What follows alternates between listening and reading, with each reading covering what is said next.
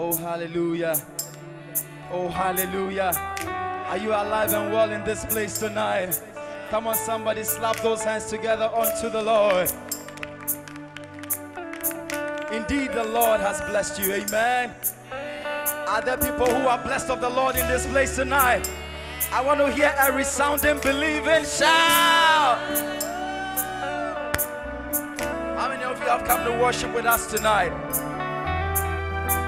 If that is the reason why you have come here tonight, we encourage you to join us, even as we bow before our King. We give you glory, we give you glory. That is all we've come to do tonight. Don't let anything hinder you. Express yourself in the best way that you want to. Don't let nothing stop you.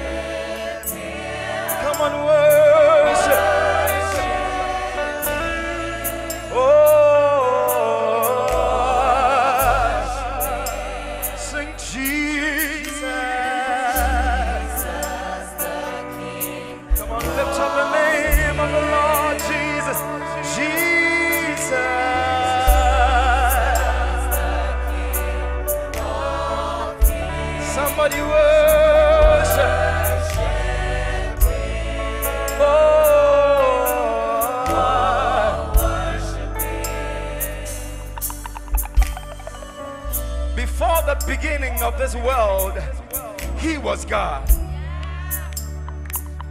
He did not just appear on the scene, but because of him, the scene appeared. This God that we speak about, that we come to worship, nothing can comprehend his glory, and nothing can comprehend his majesty. Tonight, I encourage you, wherever you are, anything that tries to lift up itself above the power and the authority of God, beloved, it has no place in you. Hallelujah. Because our God is bigger and greater than any other thing. He's bigger than cancer. He's bigger than diabetes. He's bigger than every sickness and every disease. Tonight we have come to charge you unto worship. We have come to stir you up unto worship. And we are saying that no matter what the situation is, it cannot be compared unto our God. I encourage somebody wherever you are, come on, lift up your hands, lift up your voice unto the Lord. Sing, bow down.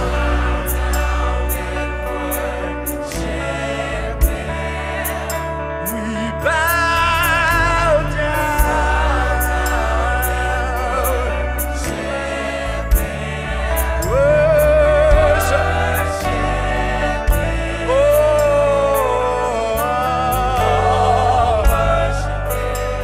Time, bow down and worship.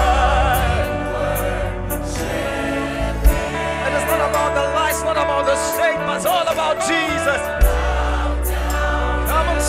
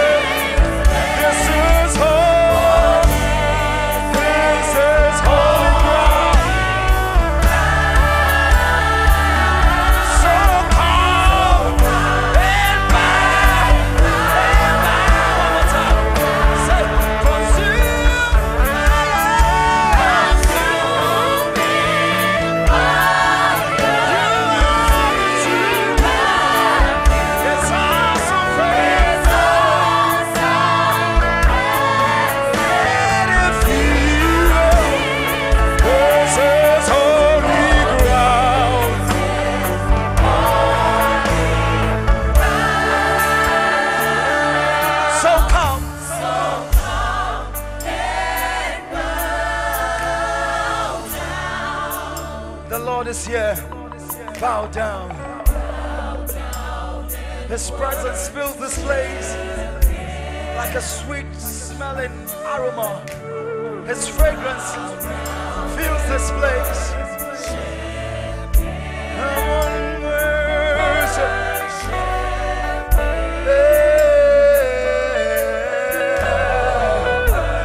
One more time. Bow down and worship. Say, Lord, we bow down. Everything that we are, everything that we possess, we lay it all before you. Yeah.